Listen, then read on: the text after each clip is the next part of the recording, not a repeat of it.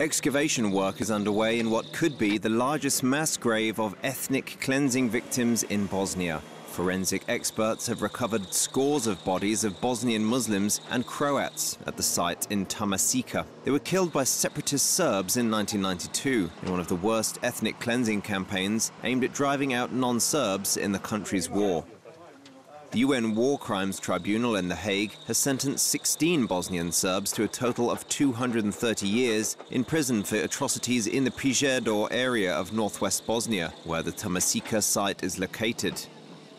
The Prijedor region was a stronghold of ultra-nationalist Serbs during the war, who sought to oust all Bosnian Muslim and Croat inhabitants to create an exclusive Serb territory in Bosnia. Nearly 3,500 people went missing from Prijedor town alone.